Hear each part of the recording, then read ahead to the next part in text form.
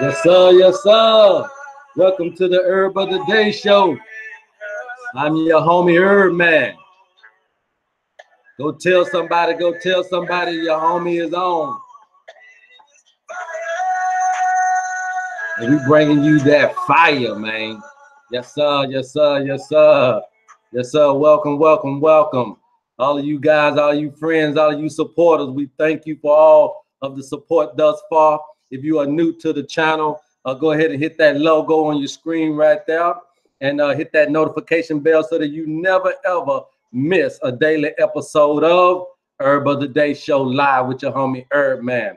All right. So our herb of the day, if you know anybody dealing with hyperthyroidism, man, this is going to be the herb for them, and this is going to be the video for them. Without further ado, let's get right into it. All right, I've shot my screen. If you guys can't see the screen, please let me know.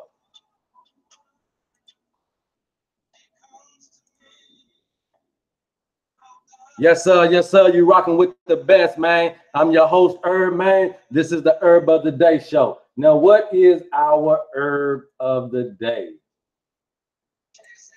All right, our herb of the day is bugleweed. All right, and it originates out of Europe, and it is a perennial plant, and it grows in temperate climates, so it doesn't like it when it's hot, nor if it's too cold. All right, and it grows to about the height of about 60 centimeters, which is not a very, very tall plant. And of course, as you can see, it is very, very beautiful to the eye. Okay, now what are some of the historical uses of bugleweed? How do we understand bugleweed? Well, bugleweed is it has another common name. It's called water horehound. All right, and it's also called Gipsywort in some places.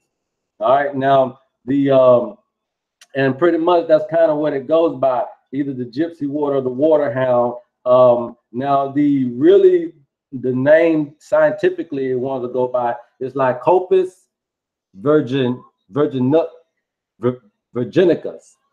Lycopus virginicus or either Lycopus europaeus. Now, you know, either one of those, but I would just stick with either the bugleweed. That's probably the best way for you to dial this in. Now, some of the parts that are used here mostly for medicinal uses are going to be in the dried herb format. All right. And so we always know when we see the dried herb, it's going to pretty much mean that you're going to probably have to simmer this in a tea. Okay. Now, what are some of the actions, that bugleweed has? We see that it is a cardioactive diuretic. Now, what that means is that it also promotes the urinary flow, okay? But it also has a connection to your cardiovascular system as well. So that's a unique thing about bugleweed here, which is why it's going to be very good for some other things as we go further. It also has an action of increasing force of myocardial contraction and reducing your heart rate.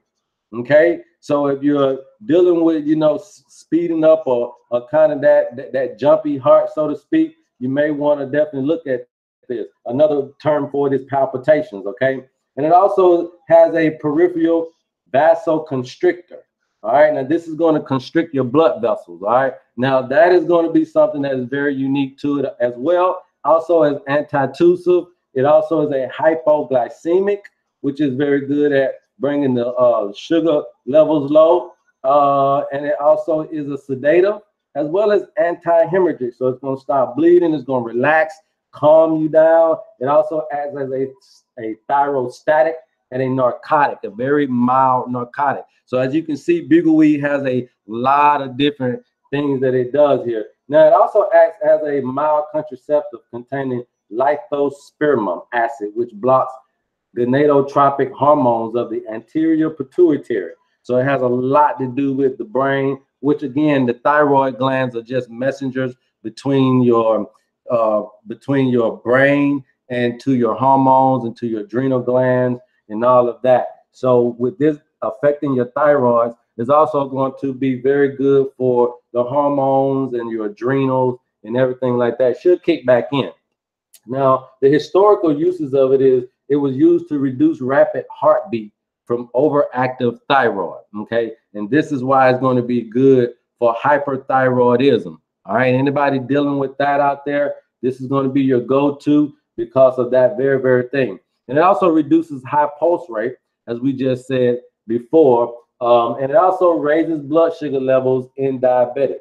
Now, this is not going to be something you're going to really want to have if you're a diabetic. So you want to be careful if you are thyroid issues and a diabetic and dealing with bugleweed, okay? As soon as you see that right there, that's what you want to be careful about. This is going to raise your blood sugar levels, okay? It also acts as an internal hemorrhagin. So if you ever had that, then historically bugleweed has been good for that. Bleeding from the lungs, high blood pressure, and things of that nature is always going to be good for that. But again, be careful if you're a diabetic dealing with bugleweed. Now, some of the famous combinations with bugleweed here is bugleweed with Lily Valley. You can do 2-to-1 ratio, and that's for your heart cases again because it does affect the heart and the blood vessels, okay? And then you can also combine bugleweed with elecampane, and you do this in equal parts to tackle tuberculosis if you're having issues with that. Also, too, you can combine bugleweed with valerian, and that is going to be good for the thyrotoxis. All right, so if you got any of that type of stuff, you want to look into bugleweed. All right, now how they ask us to prepare it is as usual, 3 times a day if you need it. You're going to do it in a tea format, about 1 heaping teaspoon to 1 cup of boiling water. You allow it to infuse for about 10 minutes. Remember, you're dealing with dried herbs, so you don't have to boil it.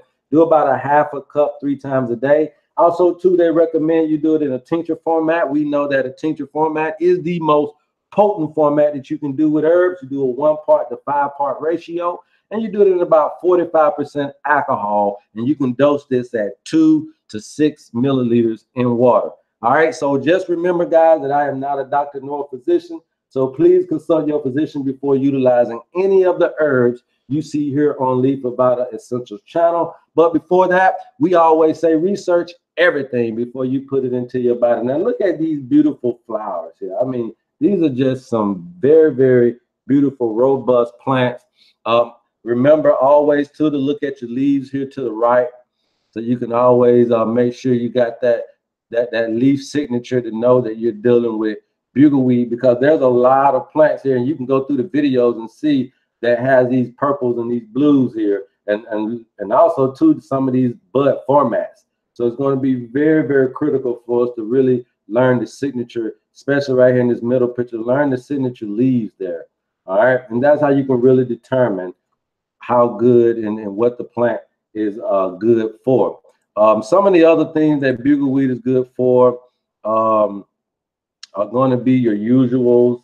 Going to be good for things like gout.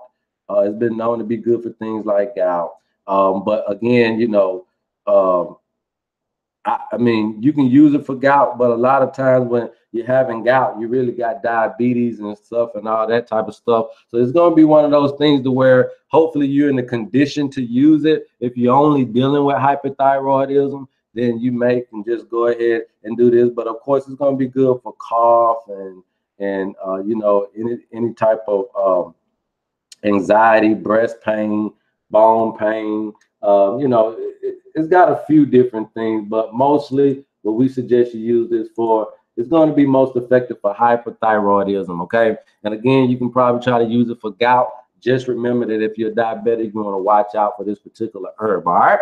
So this has been the herb of the day, man. We sure do appreciate all of you guys for the support. And yes, the channel is still growing, but we're going to continue to need your help. So please stay connected and join the family in all of our various ways to do that. Also, too, you can always check out our products at www.leafabouteessentials.com. Yes, we do have products, but the education on this station is truly the #1 product. We wanted to make sure that our best product was for free, and you can't get no better than the education, man. So we appreciate all of you guys for continuing to support the station. So go tell somebody about your homie HerbMan, man. We love you, and there's absolutely nothing you can do about it. And this has been your episode of Herb of the Day. Until next time, peace. Yes, sir.